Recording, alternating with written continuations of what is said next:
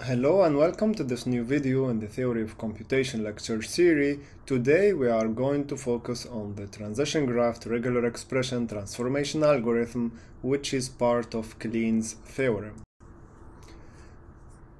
And if you are new to our channel, we really appreciate if you subscribe, like our videos, and click the bell button so that you can receive our newly released videos right away. So far what we have seen, the different machines that we have looked at, all of them, they aim to define languages in different ways. We looked at regular expression, finite automata, we have seen the difference. We looked at the transition graphs, which also can be seen as a generalization of finite automata because we relaxed that constraint. Today we will focus on Kleene's theorem, and Kleene's theorem is of utmost importance. It was founded in 1956 by Kleene, famously, and it states that any language that can be defined by a regular expression or a finite automaton or a transition graph can be defined by all the three methods, which means, so Kleene's theorem gives us an equivalence. It tells you if you have a regular expression, you can necessarily have a finite automata or a transition graph. Likewise, if you have one of the three, you can have the two others. So the theorem is really important, and then while doing the proofs, then eventually we can come up through different transformation algorithms that will be of great relevance to us. Actually, to prove that has three parts. Part one, which is kind of trivial.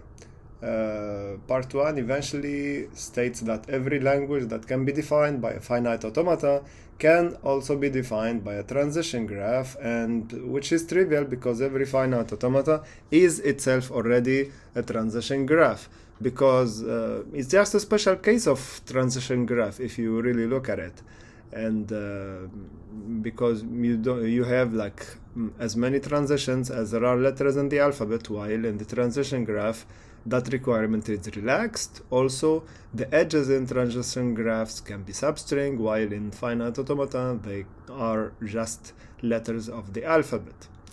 So part two proves that every language that can be defined by a transition graph can also be defined by a regular expression. And for part two, we are going to look at a very interesting algorithm, which is the subject of today's video, which is the transition graph to regular expression transformation. We'll describe a universal algorithm for doing so. Part 3, and it is really important, part 3 eventually proves that every language that can be defined by a regular expression can also be defined by a finite automata. So part 3, kind of the proof, uses a recursive definition and a constructive algorithm, because every time you introduce a recursive rule, you have to prove it. So for that, what is of interest to us is the union finite automaton algorithm. How, if you have two finite automaton, how can you build the union automaton? And second, the product finite automaton algorithm. So if you have two finite automata, if you build the automata, which is a product that corresponds to the concatenation of the associated regular expressions of each automata. The third algorithm is Kleene's closure finite automaton algorithm. So we will try to cover each of these algorithms in a separate video. So in this video, we are going to focus on the transition graph to regular expression algorithm. So the algorithm, if you look at it, it has four main steps. So first, you would create a unique start state and a unique final state if needed, meaning if you have multiple start states, you will need to create just one unique one. Likewise for the final state. Step number 2, so you would proceed by bypassing and eliminating all the non-initial or final state in the transition graph. So the algorithm does not require a specific order to do so. So you can start with any of those intermediary states that are neither initial nor final. So you would repeat that eventually until you get to step 3, when there are 2 states remaining in the transition graph, which is one of them is initial, the other is final. Oh yeah, before that, so when 2 states are joined by more than one edge going in the same direction, eventually you would aggregate them by adding the label. So the final step, step 4, when all is left is one edge, 2 states related by one edge, and the 2 states are the initial and final states, then the label actually that we get is the regular expression that we have looking for. Eventually we would, whenever we before we do the bypass stuff like that, we need to we might need to do aggregate and replace eventually letters in the alphabet, aggregate them together in regular expressions. So a little bit more simplification. So as like a holistic view, before the execution of the transition algorithm, we would have a transition graph that looks like that, with an initial state, a final state eventually, and then after executing the algorithm, by the end you would have just one unique initial state related to one unique final state with a regular expression. So we know that for transition graph it's substring, so therefore we would need the generalized transition graph, because the generalized transition graph, as we have seen in previous videos, the labels of the edges are regular expression compared to substrings for the case of transition graph. So if you have 2 states related by 2 regular expressions and by 2 edges in parallel, and each edge has a regular expression R1 and R2 respectively, then you can aggregate them in just one edge and you take the union of the 2 regular expressions. Likewise, if you have one state with 3 different loops, you can aggregate them in just one loop, and then the weight will be the union of the 3 regular expressions. So now we get to more interesting stuff, which is the state elimination. So basic steps in the state elimination. So if you have 3 states in series, and then you have with the first pair of states related by R1, the second pair related by the regular expression R3. So therefore, if you eliminate the state in the middle, you will have just one transition with R1 concatenated with R3.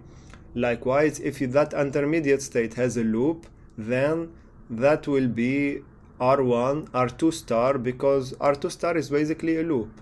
If you loop with R2, so you would read R2 0, 1 or multiple times.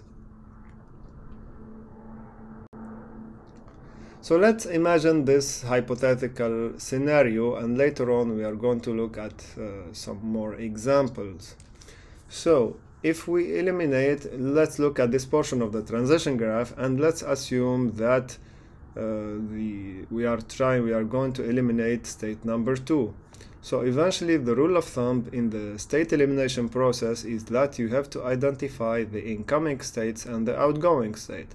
So there is eventually one incoming state that goes from 1 to 2, and there are 3 outgoing states from 2 to 3, 2 to 4, 2 to 5. So in other words, if we eliminate the state number 2, we must conserve the same language recognized by the transition graph. And if we want to do so, we would then take each incoming state and relate it to every single outgoing state. Therefore, we would need, if we eliminate state number 2, we would need a transition from 1 to 3, another from 1 to 4, and another from 1 to 5. Now, aggregating that weight then comes to what we just learned. So we have 1 to 2 with R1, loop in 2 with R2, and then the transition 2 to 3 has the weight R3. So from 1 to 3 we'll have R1, R2 star, R3. Likewise, from 1 to 4 it will has the weight R1, R2 star, R4. 1 to 5 will have R1 and R2 star, R5. So similarly, let's apply what we just learned on another example. So here, this portion of the transition graph, we try to eliminate state number 2. So rule of thumb, what are the incoming state? Well, incoming state, okay, 7 and 9. Both of them, they are incoming to state number 2. What are the outgoing state? All right, we have from 2 we can go to 11, 4, and 5. Okay, so we have 7 as incoming state. We have to create a transition after eliminating state number 2 from 7 to 11, 7 to 4, 7 to 5, and we have another state in the incoming set. So we would need to create transitions from 9 to 11, 9 to 4, and 9 to 5. And then just we aggregate the weight. So for instance, 7 to 11, it will be R1, R3 star because of the loop, R4. And then the other weights will be similar. So let's try to apply the algorithm that we just learned on this particular example. So rule of thumb, step number 1, we would need, okay, let's see, do we have a unique initial state and a unique final state? And by the way, the unique initial state has to be different than the unique final state, so it cannot be plus minus.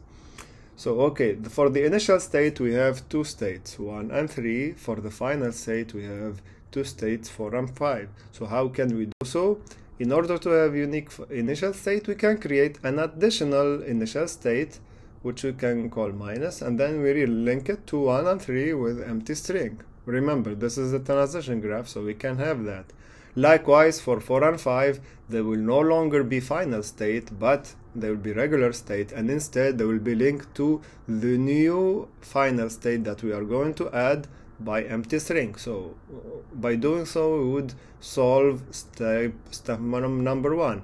Then comes step number 2, which is the state elimination. So eventually we can, with regard to the state elimination, we can proceed by eliminating any, start by any state that we want. Let's say we start with state number 2.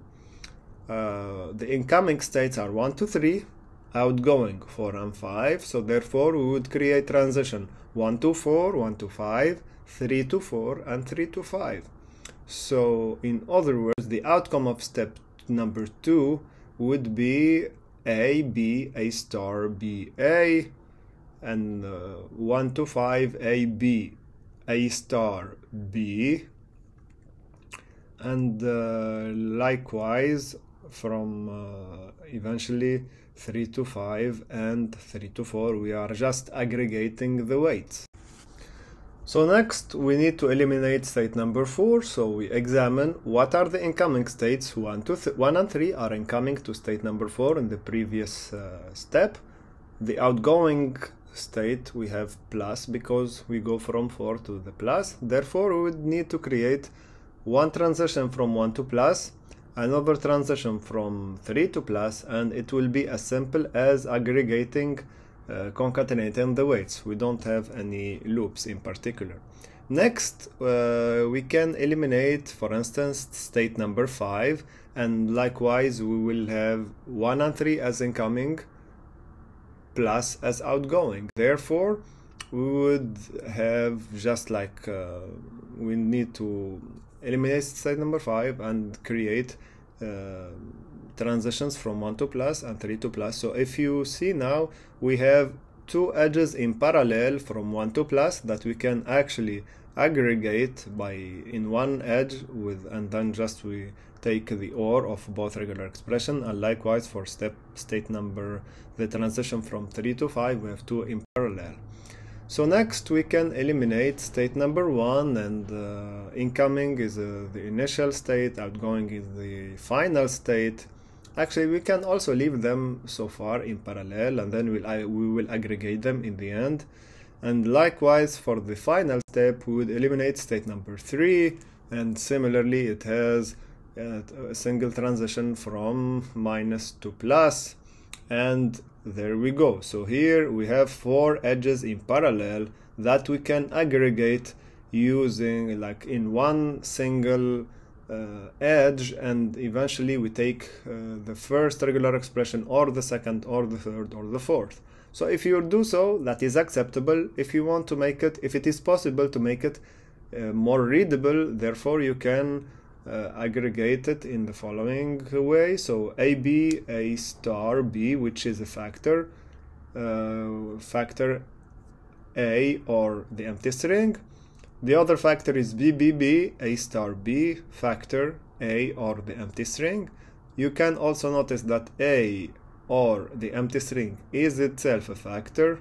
Actually, A star B followed by A or the empty string is a factor, so we can factorize it, and before that we put AB or BBB. So this is one example from the start to the end that we took a transition graph, we transformed it into a regular expression. So here we are not quite done yet because there are some special cases. So if we are faced with one of the following situation in which the state that we eliminate, we find out that, okay, the rule of thumb we said, let's examine the incoming states and the outgoing states. So we may find a state that figures in the set of incoming state and in the set in outgoing states, such as this case. Notice if we eliminate state number 2, we have 1 as incoming state and 3 as incoming state, and we have 1 as outgoing state. So what do we do? So if we apply what we just learned, we will have a transition from 1 to 1 and another transition from 3 to 1, which is okay. Like 1 to 1, that will be basically a loop. So therefore, from 1 to 1, the loop in 1 will be R1, R3 star, R2. So we still apply what we have learned by aggregating the regular expression. And similarly, from 3 to 1 will be R4, R3 star, R2. So when we are faced with this situation, eventually we just can have to pay attention to that. So the last practice that we are going to do is let's try to investigate what is the transition graph after eliminating state number 2. So this nice looking transition graph that looks like a face of an alien.